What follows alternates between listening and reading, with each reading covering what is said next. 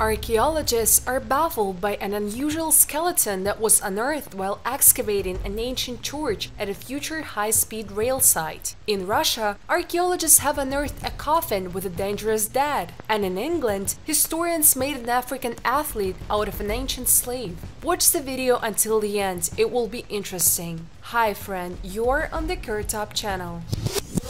Unusual skeleton under the ancient church. Archaeologists working at St. Mary's Church in Stoke Mandeville could not have imagined the treasure trove of artifacts that would greet them when they first set to work on the site. Archaeological excavations first began here 4 years ago in preparation for the construction of the HS2 high-speed railway. The process involved moving the remains of about 3,000 people buried in the local cemetery. Archaeologists led by Dr. Rachel Wood announced the discovery of the remains at the site of the church. They found a square foundation trench surrounded by a circular ditch that contained burials, 3 remarkable life-size Roman busts, and a number of other artifacts. Among the finds analyzed were a bizarre skeleton, busts, cremation urns, and a very well-preserved glass jar. The skeleton was found headless in a circular ditch. Professor Alice Roberts, host of Dig for Britain, says the extraordinary skeleton had leg injuries that suggest a sudden violent end. She claims that the find exceeds the wildest expectations of archaeologists. The body was found next to several funerary urns thrown into a ditch and broken into pieces. Guy Hunt, another archaeologist who worked at the site, says, "There are 8 of them. We also have burials. This burial is really interesting because this is not the same person who was buried in the classical way. It's someone who's more or less thrown into the ditch. They were buried along with the coins, and the coins are really very important here." The coins can be dated, giving archaeologists a much better idea of what era various items were left in the moat. Ancient Egyptian pyramid in Kazakhstan.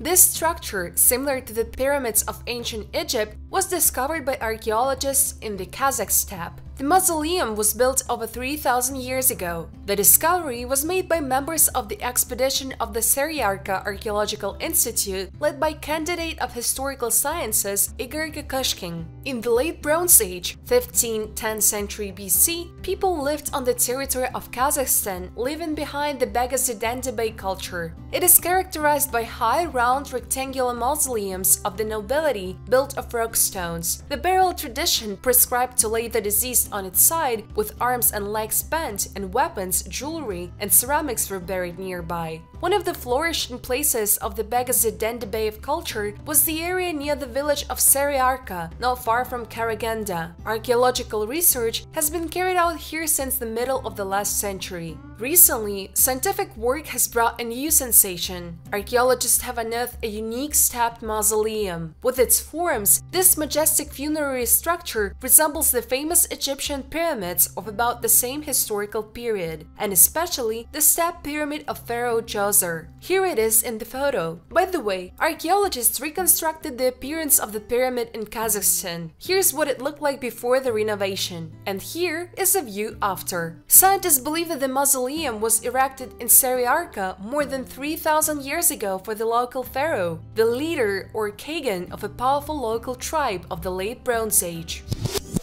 Bronze military diploma.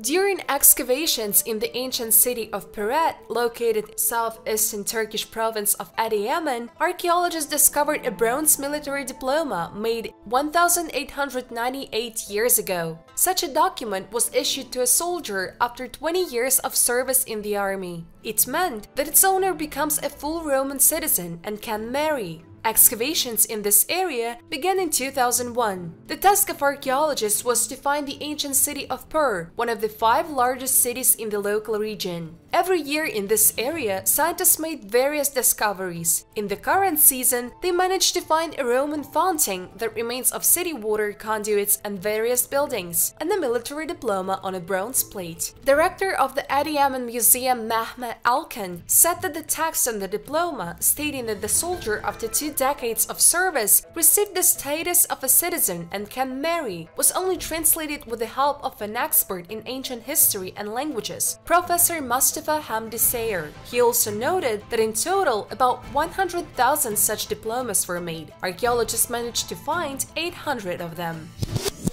Rare treasures in Poland.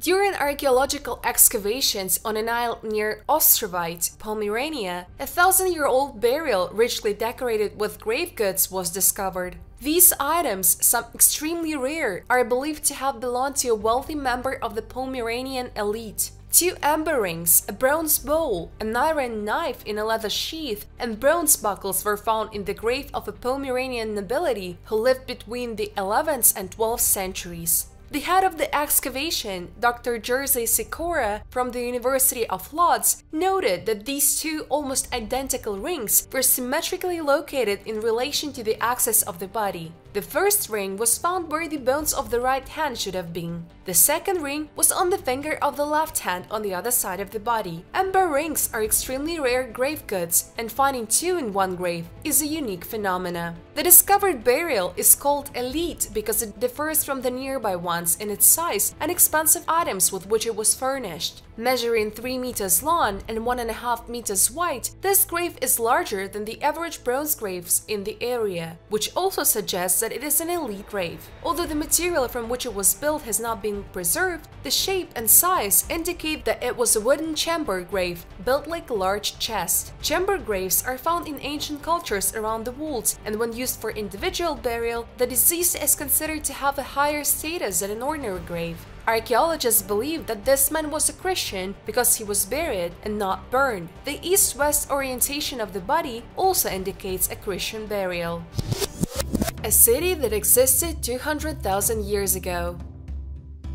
In South Africa, about 150 kilometers west of the port Maputo, Mozambique, a giant stone city has been discovered. The age was determined by measuring the erosion rate of the dolerite. The metropolis of 1,500 square kilometers was built between 160,000 and 200,000 years ago. The ruins are made up of huge stone circles, most of which are buried in the sand and are only visible from the air or satellite imagery. This ancient city is considered to be part of a 10,000 square kilometer system of cities and towns. The developed network of roads connecting it with terraced agriculture suggests that this metropolis was home to a very advanced civilization. The geology of this place is also quite interesting due to the numerous gold mines located in the area. According to researchers, this ancient civilization could be engaged in gold mining. Although the locals knew about these stone remains, no one had previously questioned their origin and the age of these stone circles, although they were always in plain sight. As often happens, in 2007, non-professional enthusiast Michael Tellinger, a researcher and writer passionate about the study of human origins, and Johann Heine, a local firefighter and pilot, decided to explore this place. That is, professional historical science arrogantly brushed aside the worthless, in its opinion, ruins that were not worth attention, as, however, it still does to this day. The results of the researchers inspired Michael Tellinger, the writer of the alternative, to write the book Temples of African Gods. According to Tellinger, the evidence found suggests a completely different view of human history. According to the generally accepted version of human history, the first civilization on Earth was the Sumerian, which arose in southern Mesopotamia about 6,000 years ago. But what if there was another, earlier civilization lost in the mist of time? The photographs, artifacts, and evidence we have collected point to a vanished civilization that never existed and that predates all others, not by a few hundred years or a few thousand years, but by many thousands of years. Tellinger believes this ancient African metropolis is the oldest human-built structure known today. He believes that it was from this civilization that the Sumerians and Egyptians inherited knowledge. This hypothesis is based on the fact that images of the Egyptian Ankh, key of life, were found on the rocks of the ancient city. How could there be an image of an Egyptian god thousands of years before the rise of Egyptian civilization? These discoveries are so stunning that they will not be taken lightly by the mainstream historical and archaeological community, as we have seen. This will require a complete paradigm shift in human history. Tellinger's findings raise more questions than answers, but we can hope that this incredible ancient city will attract more researchers in the future and that one day more light will be shed on this lost civilization and the unknown aspects of human history in general.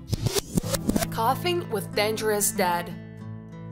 Yakut archaeologists discovered the remains of a man who was buried in a birch bark coffin. features of the burial indicate that the deceased was a dangerous person. Today we will learn some aspects of the burials in the past centuries among the Yakuts and take a closer look at this unusual find of archaeologists. Archaeologists examined a coffin with bones discovered in 2018 on the left bank of the Lena River in the vicinity of Yakutsk. Archaeologists noted that until the second half of the 16th century, these lands were occupied by the Kory clans, whom the Yakuts considered to be foreigners. The northern people had different ways and types of burials, which were associated with ideas about the afterlife. In traditional cultures, 4 types of burials were common: inhumation and cremation, as well as ground and air burials. The burials of the Yakuts were mainly made in the ground, but often the deceased was left in a yurt, which was then set on fire. The deceased was about 40 years old. His height was approximately 170 centimeters. The skeleton was covered with the remains of cloth made of leather and fur and was in a birch bark coffin, lying on a birch bark mat with a birch bark cloth on top.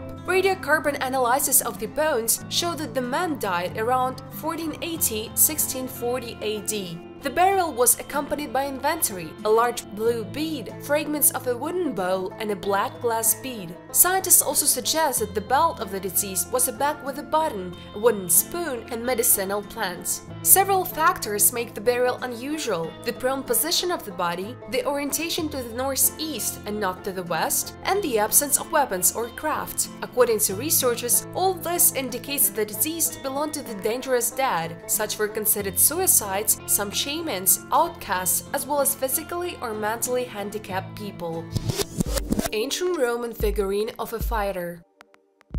Scientists have found that a lead figurine of a wrestler or slave of the 1st century AD, discovered in the 1920s in an ancient Roman necropolis, depicted an African warrior. The researchers found that the man originally had a spear in his hand, and he acquired a sitting position due to the heating of soft metal during the funeral rite. Presumably, the figurine was made in the Mediterranean region. The depiction of Africans in works of art, such as sculpture, has been a popular motif since the 6th century BC. This tradition continued into the Roman period, aided by increased contact between the Romans and the sub-Saharan population. Africans were often depicted as athletes, warriors, or servants. In the course of the Roman conquest of Britain, similar objects also penetrated this region. Over the years of excavation, scientists have discovered 5 figurines of the Roman period depicting Africans.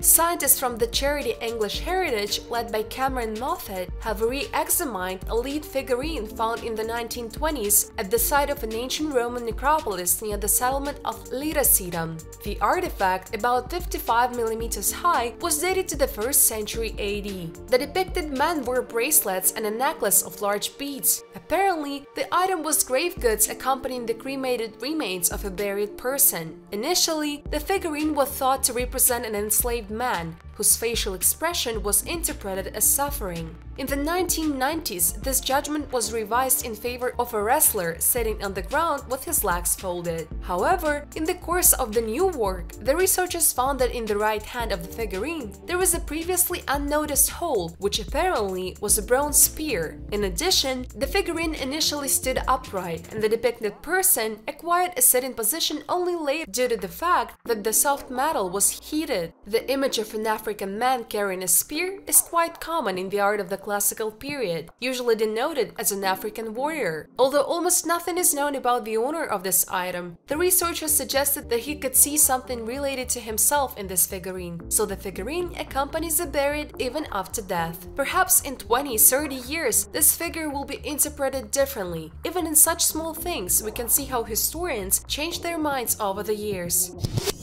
Homo sapiens is 232,000 years old. Archaeologists have refined the dating of the Homo 1 fossils, which are considered by some scientists to be the oldest known remains of Homo sapiens. It turned out that the minimum age of these finds is about 232 ± 22,000 years, that is, much older than previously thought. In addition, scientists have clarified the dating of fossils from the Herti locality. They date back to about 160–155,000 years ago. In paleoanthropology, there is no unity regarding which fossils should be considered the remains of the most ancient Homo sapiens. One common tradition is the remains of individuals Homo 1 and Homo 2, which were discovered in 1967 by Richard Leakey in southern Ethiopia near the Homo River. Radiometric analysis have shown that the age of these finds is about 200,000 years. Studies of two skulls and a postcranial skeleton allowed scientists to name these individuals as humans of modern anatomical type. However, they still had some archaic features that brought them closer to Neanderthals. Ethiopia is rich in Middle Pleistocene hominine fossils, so one of them is the village of KirTop, where archaeologists discovered the remains of 10 individuals, including 2 skulls of adults and 1 child. Paleoanthropological research has shown that these people belong to the subspecies Homo sapiens idel.